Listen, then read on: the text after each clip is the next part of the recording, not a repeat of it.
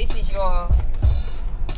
This is the song that puts me in a vulnerable place, happy place, sad place, so many places. Basically. But it's your tune. But it's my tune, man. So maybe you can sing it along. Right? No, I'm not singing. No. Come on, man. You got a good voice. No. We'll leave the singing to Solange. No, not going to be. So is this not going to be like career number 3 again? Nope. No. Nope.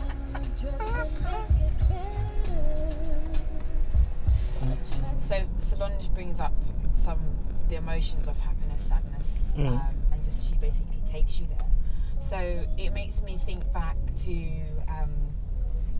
your journey and your journey through depression, because that is a significant part of, you know, your life story. And your dad is an instrumental part of that, because obviously when you did decide to take your life, he was the last person you called, and he was the person who stopped you from being successful, right? He was nearby, because at that particular time, I tried to check out, and that's the reality. I tried to check out within that particular time, and took a load of pills, and just tried to wash it down with alcohol, and just literally just gave up right at that particular. That was a difficult time in my life, going through lots of transitions and circumstances that I just wasn't coping well. My mind was breaking down. So your triggers were obviously the injuries that you were kind of tackling through your professional career, alongside the knowledge of you kind of being in a team that you didn't. Yeah, I think fundamentally it's not just down to my career finishing as such. It's the whole journey. So you mentioned journey in what you were saying earlier, and I really believe that it's the whole picture. It's the whole process of the journey, going back to my first relationship, going through my first divorce, missing my children day in, day out, going through financial problems, and having to deal with that as well, and then my first career coming to an end through injuries. Though all these things happen at such a kind of short period of time, can definitely take effect. Yeah, it definitely damaged you. So to the point of obviously that you wanted to give up. So then, but when you weren't successful, and then you said to your mum or your family when you woke up and realised that you hadn't done that, so it didn't work. Yeah, that was one of the most selfish things I probably could have said at a time of vulnerability from my family, being that they was all around my hospital bed. Me actually waking up was disappointing for me at that particular time, but that's where my mind was at. So you'd never understand unless you'd gone through what I was going through, the process that I was going through. You'd never actually understand that. But when I look back at it now, it was very selfish.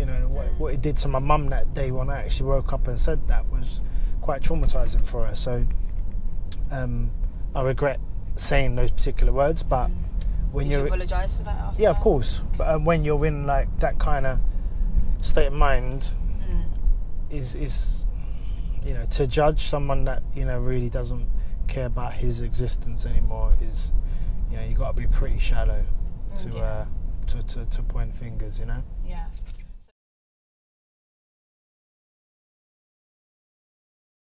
Through the love of your family and your many supporters, you kind of come through that episode, found a new career, conquered that career, and now you've retired. So, what next for you? Now I'm filming a documentary film called 10 Count, which is about my journey, but also incorporates mental health awareness into the documentary, which enables me to go out and film other athletes, get into the real core of why sports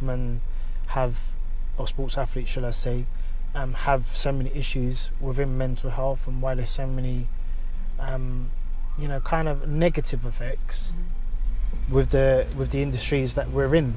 So I'm doing my best to continue to raise awareness, and this documentary is a massive film that will put me into a position to be able to tap into these areas. So you've kind of so do you think football and now boxing, how well do you think those sports are equipped to handle or to support players and the fighters that draw in the big money for the clubs and for the promoters? Well, you're talking about two different sports, whereas within football, there's, especially in the Premiership, there's bundles of money. But then there's lower leagues. It's not just about the Premiership. So you might have issues within the Premiership with certain players, but because they're on 50, 60, 70, 80 grand a week or whatever it is they're on, then it's kind of ignored. But yet, still, of course, because there is also a situation where, because of the earning, whether it's the potential or the actual current earning that they are obviously involved with, there is like a bit of an ignorance to the point of like that they still, why should you suffer from any mental health issues when you're earning XYZ each week? It's totally irrelevant, really. It's not really down to money. It's okay, everyone's journey is different anyway, do you know what I mean? So we don't know what one goes through behind closed doors, regardless if he turns up every Saturday and Tuesday to play a football game. That's his job as such, but he's still got to handle the outside pressures and things that go through. And there's, like I said, there's like other leagues that we don't even hear about, because now they're not on TV, and now there's players that are struggling that maybe don't get seen to as such. And in boxing, there is no money and there is no really help at all. Okay. At least we got that in football. There's the PFA, there's a Professional Football Association. There is things that footballers can get help with, but if a boxer during his career is struggling mentally, and even after his career, who do they exactly go to? Because I'm not entirely sure.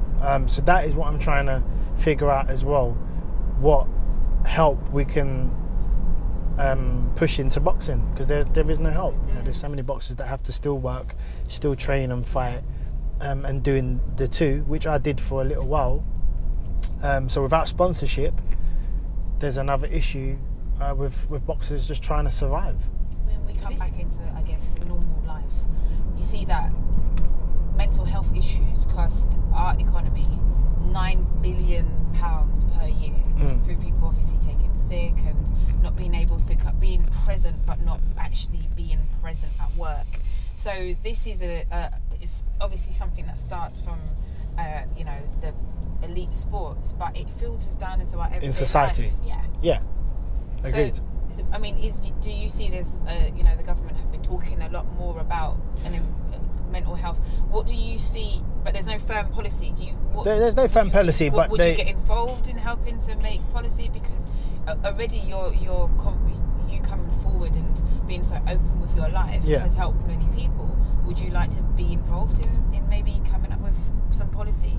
I think even with my film that I'm doing, is going to allow me to break through and get into the areas where I feel like it can be a massive help. Until you get to the really terrible circumstances of like you don't want to be here anymore, that's when things really do take effect with things like the NHS. That's when they really can help. But if you're not one of them people that are kind of wanting to obviously take your life, then it can be a little bit long-winded of the actual help that you get. Okay, so it's getting help to those people before they get to prevention. Yes. Yeah. That's the key method in moving forward, is trying to come up with the prevention side of things rather than waiting for tragedies to happen and then acting. So I've got you safely back home. and you've got your event on tonight, which you're speaking at. What's the event? It's the Black British Entertainment Awards. It's their first one, and they've invited me to just speak about like what I'm doing now. They found me inspiring. I've been observing me over the years, and yes, it's going to be a really nice event. So it'd be nice just to speak about my film and that, and give and Good luck with the talk. Leah McKenzie, thanks for joining us on My Car Life Stories. Wicked, thank you.